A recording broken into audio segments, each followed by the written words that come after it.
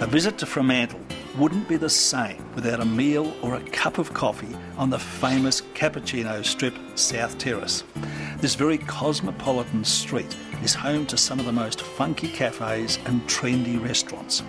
Many people from all over Perth come here to unwind and enjoy life's guilty pleasures, such as gourmet pizzas or delicious ice cream. In the beginning, Fremantle had a very large European population, and it's what's created this very strong cultural atmosphere, which has provided a buzzing lifestyle that's enjoyed day or night by locals and tourists. It's actually here that you'll find Australia's first pub and microbrewery, the Sail and Anchor. It was established in 1903. Since then, it's become internationally known for its handcrafted beer portfolio.